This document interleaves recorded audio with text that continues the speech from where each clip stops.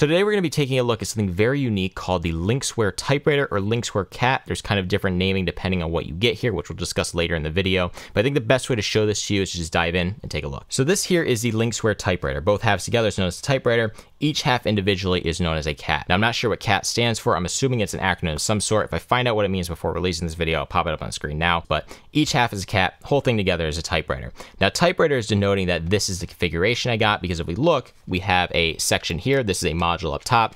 The thumb cluster here is another module.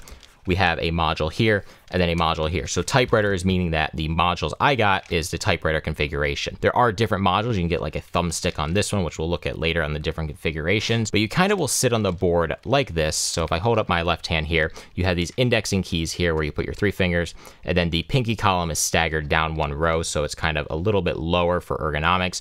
But you'll sit on that half like that. And then the same thing over here, you'll have those 3 keys there with the indexing key there, where you'll sit like this yet again, and you'll kind of use it like this. And you can see that this left half doesn't actually move, but this right half does move. And the reason for that is very, very cool, because if we flip over this right half, you can see that there is a mouse module right there. So we have these slippery feet underneath for the mousing action of this one. So basically I have my left click, middle click, right click right here, and then I can use this as a mouse. Now the one thing I don't like and wish I did do, which I'll talk about later when we look at the configurations, is I wish I didn't get the encoder and instead just got these buttons over on this half. So the encoder here, because you can see that I'm missing the 3 buttons there, meaning that I'm missing 3 keys for my Colmac layout. So it makes it really hard to type. It would have been nicer to get that module in here, which is actually a good thing with this though, because on their website it has a thing that says you can swap any of the modules out if you want to. I'm not sure how that process works, if you have to pay for return shipping or if they pay for it or if it's factored into the cost, but they do mention you can switch these modules out, which is very nice. You can do that.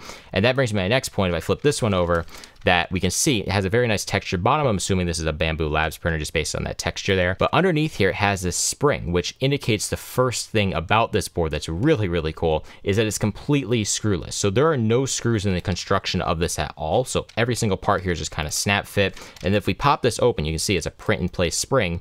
We can kind of pull that, which is a little bit hard to do sometimes, but you pop it open, you see it's a little bit robust. It's a very good design there that I don't think will wear out easily. But then we can kind of pop this open and start to get inside of this and pull this out gently. And you can see that there's a lot of wires in there. But if we look inside, you have your modules here, which I believe you can just push out and pop it out, but I'm not going to do that because I don't want to risk breaking it right now. But we have all these connectors here, so there's no solder on anything, and that's so you can swap these modules out. So if you wanted to, say, put a different module up top here, you just find the wires for that one, pop them out, pop the new module out, which on their website they have nice diagrams of all this, so there's not like a lot of guesswork. You can kind of figure out where they go because it shows you very clearly. But I'm just going to take this and pop it back in now, and you'll see it just kind of goes in, that twist. And I don't think I mentioned, but that is a gyroscope under there. So this half actually has a gyroscope. So if you move it like that, it will do certain things. It doesn't really do much right now in the software, but it does have that functionality. And then of course up top we have a USB-C port. And then on the right half, we also have a USB-C port up there, which they do require 2 separate ports. So you have to take 2 cables for it, but they do function as one board. So if you hold shift on this board over here, it will function over here. And the same thing, if you hold shift here, it will act as shift over here. Some boards don't do that when you have 2 cables. So it's nice that that actually works. Now at this point, you've obviously noticed that this is an ergonomic keyboard. So you sit on it like this and your wrist will kind of be at a good ulnar deviation. So you won't be twisting your wrist too much. You'll be able to work it like that. But obviously we have this section here that's not supported. So you can see there's that little hole there, which they kind of did try to solve this with these additional pieces that it comes with. So each half comes with 3 sizes, a small, a medium, and a large. Then we also have the same for the left half here, a small, medium, and large. The difference being that the mouse half has the slidey feet underneath, and then the keyboard half has the sticky feet underneath. And you can see that it is completely screwless still, so it uses like these tabs, which is kind of a concern of mine because these tabs here are very thin. I think this should have been a screw-in part, but you can basically take that and it'll just kind of slot into here, and you can see that every time I do this, I feel like I'm gonna break it because they're so thin. So it's also kind of hard to get in there, but that will just kind of pop in there like that, so you'll get a little bit of support on your wrist. And then the same thing on this right half, I'll put the large one on here with the mouse feet, but you just take that and pop it on there. And the theory is that these should support your wrist a little bit, which I don't know, is that fully in now? Yeah, there we go. So the theory is that they should support your wrist right there, right? But for my wrist, it kind of just doesn't sit right. You can see it doesn't really support it as much as I like, which brings me to the topic about ergonomics. Is that I like to use the AirPods as an example, because what Apple did with those is they kind of sampled a large amount of people to kind of get the average size of ear for what would fit with those. Same theory with like ergonomic stuff, is that you can only sample such a wide audience of people, and they kind of have to account for that, which something they mentioned on their website is they're trying to work on better ergonomics down the road. But for me, these wristings kind of don't fit the best. I don't find them super comfortable, so I often just end up popping them out and not using them.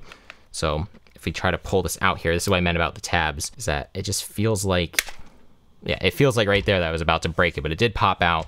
So I just often use them without the things there and just pop these off and just kind of use it like this. So what I'd like to do now is take a look on their website at some of the configurations you can actually get, because if I haven't mentioned, this board is fully open source, or you can buy a fully assembled one from them, or just get the parts to build your own, because you can get the files on their website, you can get the PCBs, all that stuff. So we're gonna take a look at that now, and then we'll look at the firmware a little bit later, because it's a little bit weird, but it's kind of very special for this, because a board like this does need its own custom firmware, which we'll talk about later. But yeah, let's take a look at the website and we'll kind of go from there. So right now we're on my computer. I'm moving my mouse with the actual board here, so you can see the left half is this. I have my left click, I have my middle click, so I can kind of close this and then open up a new one.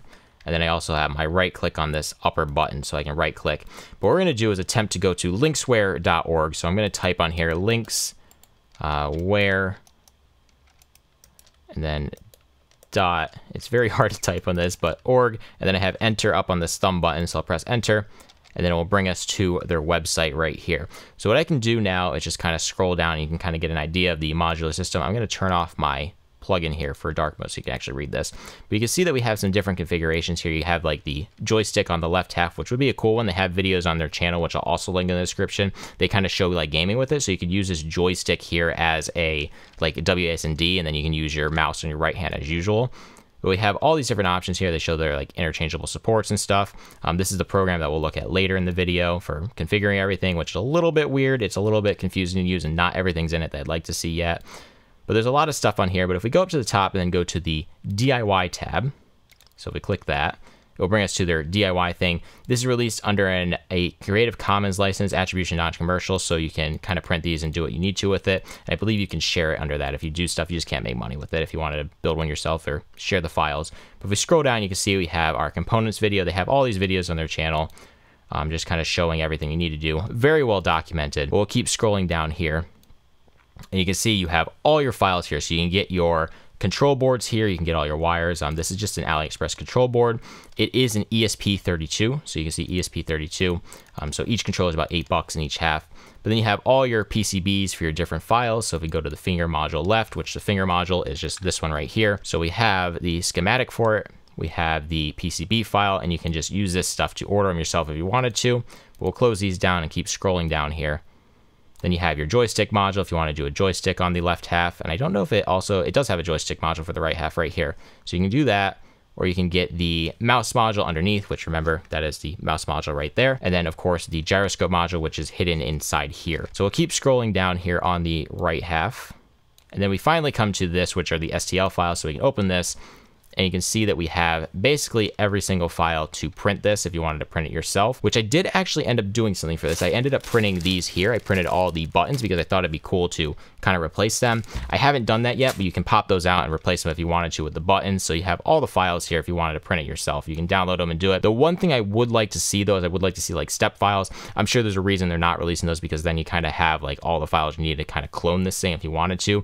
But having the step files make it so I could custom design those supports so my wrists would be supported a little bit better. So it'd be nice to have those. But if we scroll up here, what I want to look at on these files is actually the design itself, because it's designed to be printed completely without support. So we pop this in the 3D viewer here.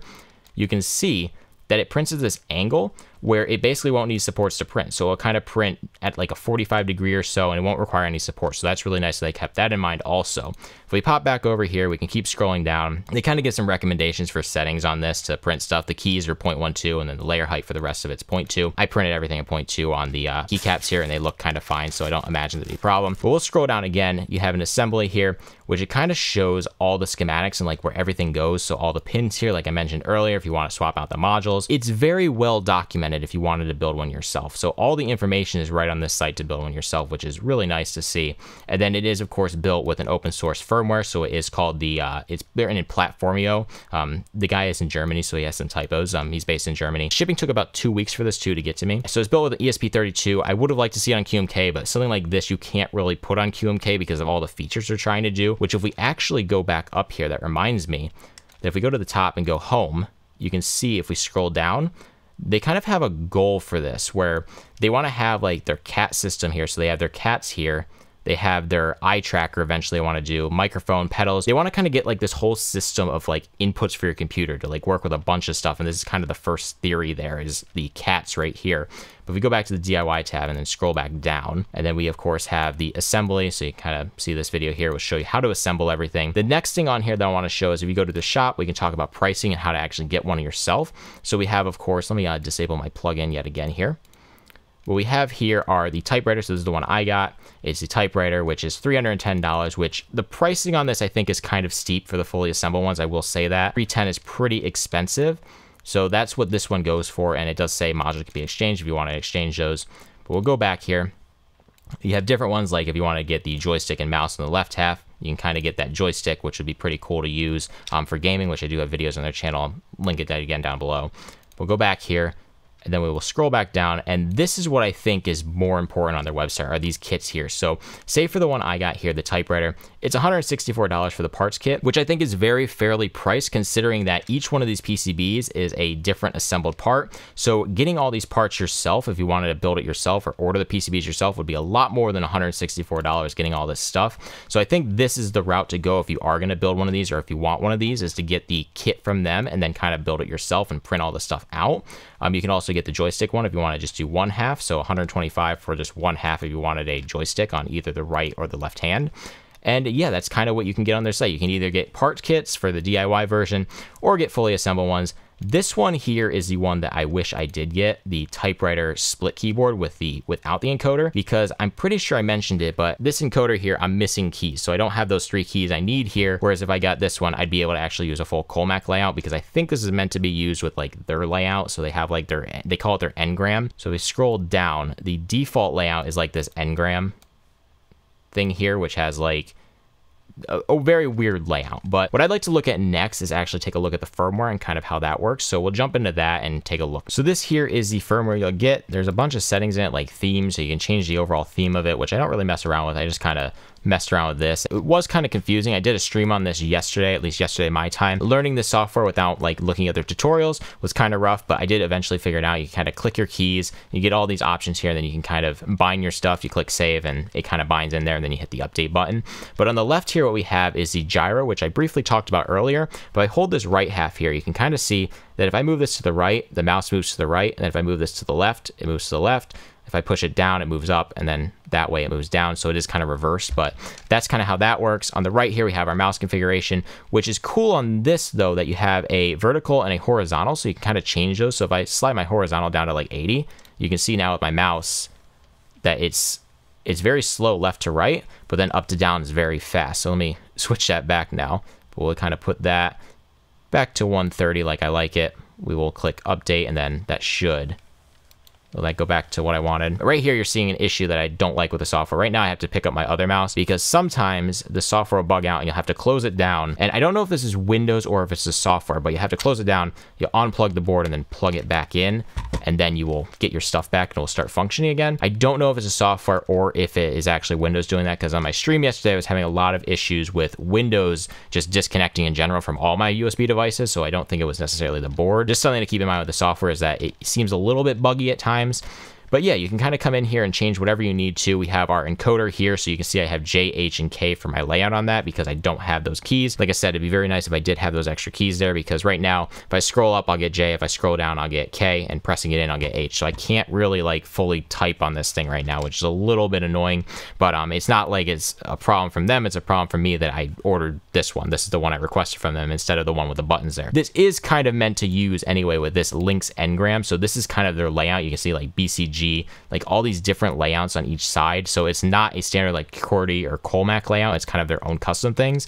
But I set it up to work as Colmac, just unbound A there. So let me put A back See, quick and simple, you can put stuff back. But this is my main layout here. I have my Colmac, so I have A, R, S, T, D, just like that. What I'd like to do now is try to do a typing test on this. I have a thing set up on Monkey Type where I don't actually have the H, J, and K keys on here, so I can exclude those letters and actually type on it. That does bring something up I did want to talk about though, is that these keys inside of it are actually mouse keys, and sometimes they can get a little bit stuck on the keycaps here. So it's not like the biggest deal, but sometimes they will get a little bit stuck, which is not the greatest feeling when you're trying to type, but overall they work pretty good. And I think I did mention too that they are FDM printed. I'm very happy when I saw that, because when I ordered it, I thought that these would end up being like resin keycaps, which I've talked about a lot in the past, that resin keycaps can cause issues with biocompatibility. So there's that question there, but these are just FDM in either PLA or PETG, so they're perfectly safe to type on, which I was very happy to see. But what we're going to do now is just go do a typing test, kind of try to type on it. We'll see if I can get more than like 10 or 15 words per minute, and we'll go from there.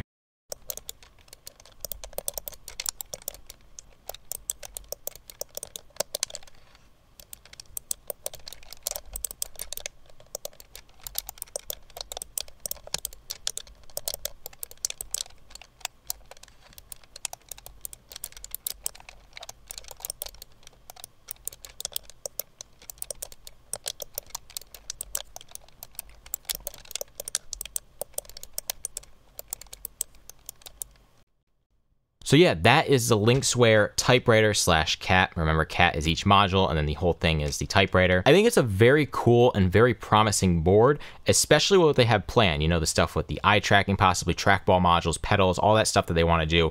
I think it's a really promising product that has a bright potential in the future. As of right now, it is a little bit extreme for my usage. I do wish that I didn't get that encoder and instead got the 3 buttons here, because that would have made it so much better to work with. I figured the encoder would be cool. I thought it looked cool, which it does look cool, but missing those 3 buttons, I'm kind of stuck not being able to type Colmac on it. So they do intend for you to kind of use their layout anyway, so that's kind of why that's not a big deal, I guess, in their mind. But for me, that is a big deal not having that module. I wish I just got the mirrored version. Now, they did also want me to mention that if you do like this project and want to kind of work with them on it, they're looking for like contributors. They're looking for people to maybe purchase the product and kind of expand it out, partner with, stuff like that. With that said, this is the entire thing here. I think it works really good. I did get 30 words per minute, which I was very impressed with. And I do think if I had those buttons, I'd be able to get a lot faster. So a little bit disappointing on my part that I was like, ooh, shiny encoder, and not thinking that, hey, maybe I need buttons there. But yeah, that's what I got. So I think it's a very cool board. I don't really have much else to say here. I'll link them down in the description if you want to check it out.